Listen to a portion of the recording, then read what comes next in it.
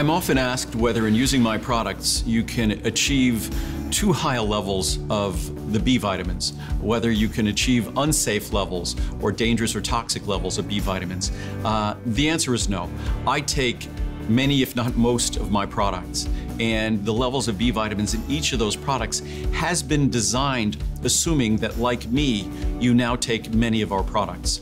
If you look back at my multivitamins from, say, 30 plus years ago, because at that time we were really just making multivitamins. We weren't making all these ancillary products that we add B complex vitamins to.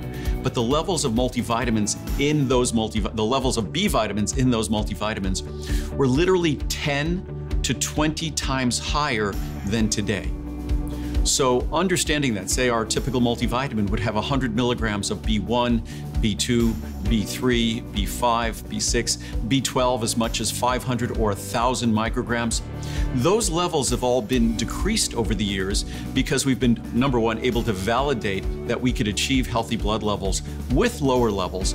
Also, because like me, many of you take multiple products. So say in our CoQ10 today, or in some of our Ultimate Women's Wellness, our Memory and Brain, we have several products that we must add B complex vitamins to. Why? It might be the only product you take. And if it's the only product you take, the ingredients that are delivering those benefits require that B complex vitamins accompany them. CoQ10, as critical as CoQ10 is for energy production, you can't produce energy without the rest of the B complex and most certainly B12. But the levels are now typically between 5 milligrams and 10 milligrams. Remember, before our multivitamins had over 100.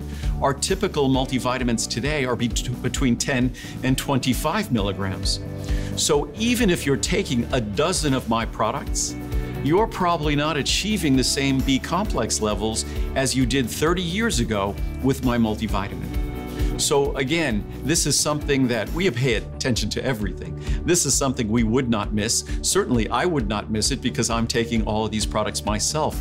So it was an opportunity for us because we are constantly changing our products, in most cases as frequently as once a year. Not changing the look of the label and making it prettier, but changing the actual formula. In fact, all of my formulas in the last several years have been changed in terms of the form of folic acid that we use. We use a special form because if you're like me, I'm one of that minority of the population that can't metabolize typical folic acid. So we have our new methylfolate that all of us can metabolize. Also, we use a special form of B12 that no one else in the world has. Some might be using a coenzyme form of methylfolate, but only ours is absorption protected.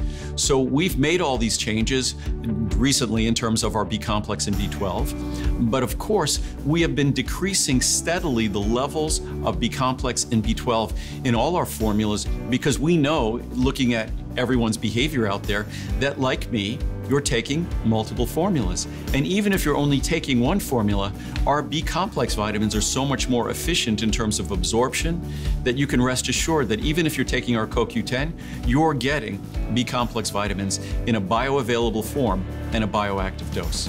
So again, no need to worry whatsoever, even if you're taking multiple formulas like Ultimate Women's Wellness and Memory and Brain, and even if you're taking 2 or 3 CoQ10 every day, and if you're taking alpha lipoic acid, and if you're also taking our Essential 1 multivitamin, you are still not approaching anywhere near a level of toxicity. It's not even close to the levels we used to have 30 years ago, where we stay far away from anything being potentially toxic.